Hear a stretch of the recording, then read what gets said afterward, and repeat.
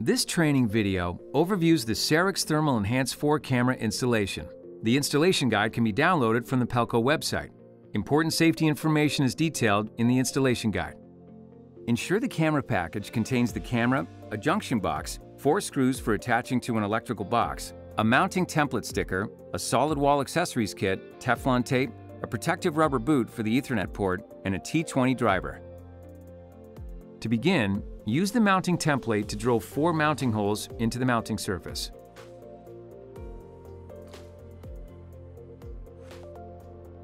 Next, drill the cable entry hole into the mounting surface. Pull the required cables through the cable entry hole. Hammer the supplied plastic anchors into the holes. Fasten the junction box to the mounting surface. It's recommended that the silicone be applied around the edge of the junction box to prevent moisture from entering the mounting surface. Insert the mounting hooks on the rear of the camera into the slots on the junction box, then let the camera hang. In the next segment, the steps to connect the required cables are reviewed. Before connecting any cables, ensure that the cable connections are adequately protected from moisture and corrosion. If external input or output devices need to be connected to the camera, connect the devices to the camera's digital I/O connector cables. If an external microphone and speakers need to be connected to the camera, connect the devices to the camera's audio I/O cables. Ensure the protective cable boot is installed over the Ethernet port to protect the connection from dust and moisture. To install the protective cable boot, remove the pre-installed boot over the Ethernet port. Next, thread one end of the Ethernet cable through it. Note the orientation of the cable and the boot. Crimp the Ethernet cable. Use one of the following methods to connect power to the camera. If power over Ethernet is available, the camera LEDs will turn on. Or, if using external power, connect an auxiliary power source. Be careful not to connect power to the audio input cable. Doing so will permanently damage the camera. Both the audio input cable and auxiliary power cable are brown. The auxiliary power cable has a thicker gauge and is labeled.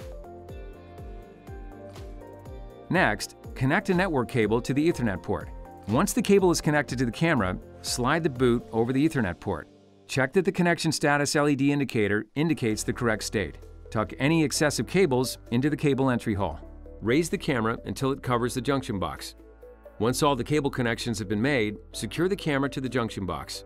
Next, use the camera mounting screws to fasten the camera to the box. This completes the steps to mount the camera to the junction box.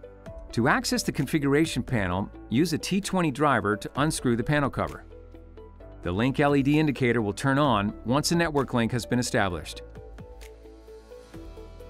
Highlighted here is the micro USB port, which accepts a micro USB to USB adapter. This adapter is only required when using a USB Wi-Fi adapter. Attach the adapter to the camera's micro USB port to access the camera's mobile web interface. Refer to the specific training video on this topic.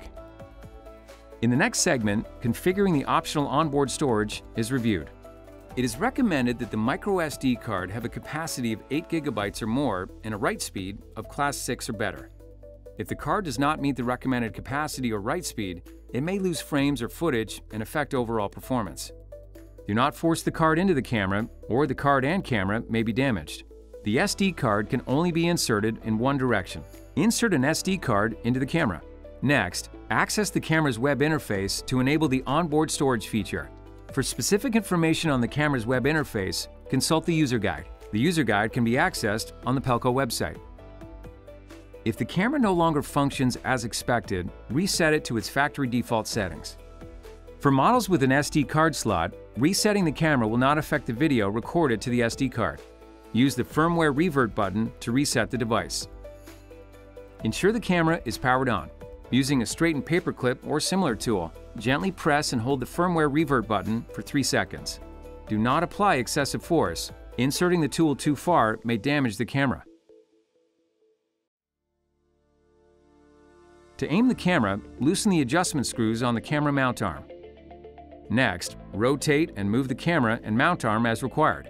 Check the camera's live video stream to help aim the camera correctly. Next, tighten the adjustment screws on the mount arm to secure the camera's position. In the camera web browser interface or VMS software, adjust the camera's image and display settings and image rotation. The adjustable sun shroud helps protect the lens against glare from the sun. The sun shroud may be removed when the camera is installed indoors or in areas with limited space. Use a T20 driver to unscrew and remove the shroud from the camera.